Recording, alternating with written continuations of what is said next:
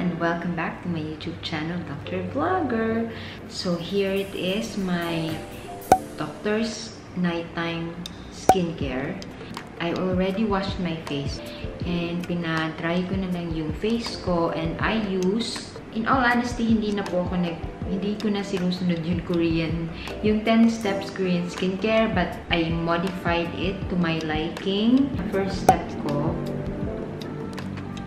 it's the Innisfree Jeju Volcanic Pore Cleansing Foam. Ito yung ginagamit ko sa nighttime, and then sa daytime, I'm using this one.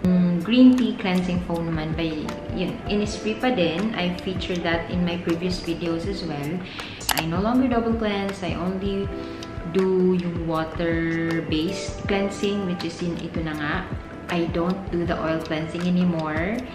Especially nowadays na hindi na naman ako talaga nagme-makeup. I pat dry my skin, and as of now, it's my bare skin. The next ko sa facial wash is, naglalagay muna ako nito, Laneige Lip Sleeping Mask. Anyway, hindi ko alam kung na-focus, but naglalagay muna ako nito para sa rest ng skincare ko, nakalagay siya.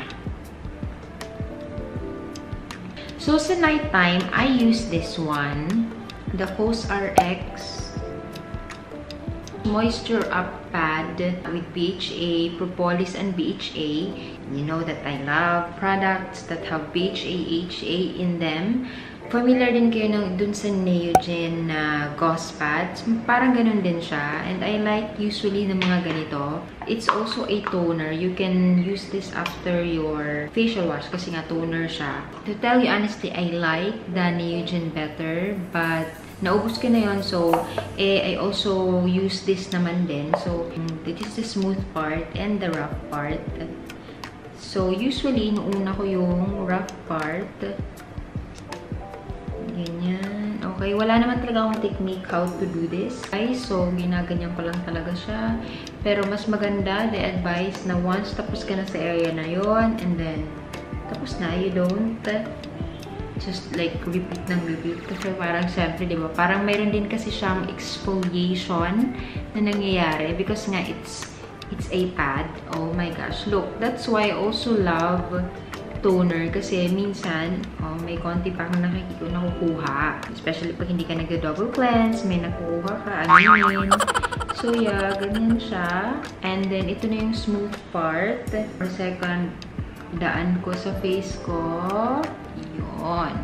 Okay, meron pa din talagang nakukuha. So, diba? Especially sa nighttime, kasi what if like you applied foundation and then or galing ka na outside, mas marami talagang lumidikit ng dirt compared pag daytime kasi galing ka lang natulog nun, diba?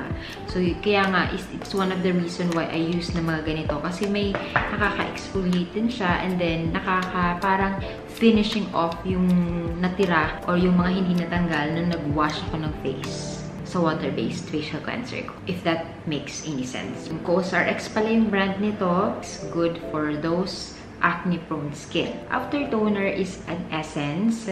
But before that pala, I tried this pala. I've mentioned this in my empties nung previous videos ko na sobrang tagal na last year. I tried this for the first time. Naubos ko naman siya, and I usually apply this toner sa daytime. During the day naman. This toner sa nighttime ko and this one sa daytime ko. And then naubos na siya. It didn't break me out, or one criteria that I look for in a new skincare product. Then of course, we go to one of my favorite skincare step is the essence. And I'm using the Real Ferment Micro Essence 93% na Microbiome Ferment Complex by Neogen. Of course, Neogen ulit. So, yan siya. It's malaki. Ganito pa lang yung nauubos ko. Ewan ko, it's pricey daw kasi hindi naman siya naubos agad. So, okay lang din naman. Compared naman sa mga cheaper, pero ubos mo na naman agad, diba? And this is good kasi yung Real Ferment Micro Essence for sensitive skin, for hydration, and brightening.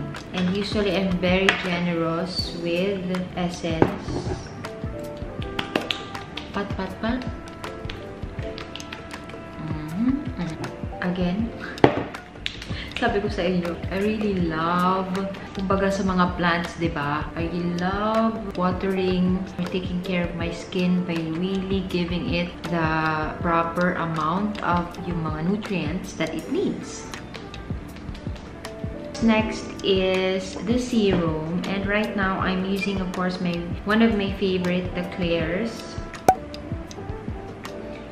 freshly juiced vitamin drop, and usually 3 drops yung ginagawa ko. 3 drops of this dito, especially dun sa may mga marks to avoid, diba, serum with vitamin C pa siya. So, you know, yung mga hyperpigmentation natin dyan, tone correction, brightening as well, nakakatulong siya. Acne scars. So, may mga acne scars, hyperpigmentation, yan, nakaka-brighten din siya, nakakawala siya ng acne scars. So, after that one is eye cream, which is yun yung lagi kong nakakalimutan na i-apply sa face ko, ang eye cream. Pero ngayon, hindi ko makakalimutan kasi skincare routine siya. Ito, kasama to dun sa moisturizer, the Innisfree Jeju Orchid Eye Cream. Diba? Mickey Mouse, Minnie Mouse pa siya. Gustong-gusto ni Olivia to. Kinukuha niya sa akin to eh. So, ubos na siya. Meron pa ba to? Pat. Ganyan lang siya. Pat lang.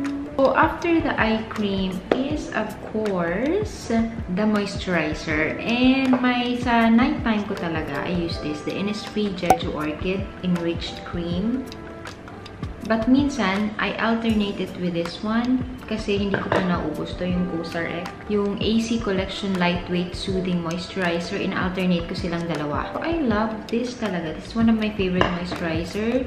Since I'm dry, acne prone, I really need it. I'm really generous when it comes to moisturizer kasi, especially pag night, yun yung last part talaga ng skincare, and it absorbs quickly naman din eh. Hindi siya yung, I don't know, baka yung ibang experience ng iba, parang oily for them, yung mga moisturizers. But no, what I like about these moisturizers, they are absorbed quickly by the skin. They provide the nutrients and the moisture that our skin needs. I'm one of those people who still believes in moisturizer. So, kanya-kanya lang naman ding trip yan. If you know your skin, and if you know what your skin needs, then why not, diba? So, I'm really into moisturizers and I know my skin needs it and it works because naging healthy naman yung skin ko. So, I continue using moisturizers. Additional pala, since like nga sinasabi ko sa inyo, I'm breaking out during breakouts, this also, I use this one,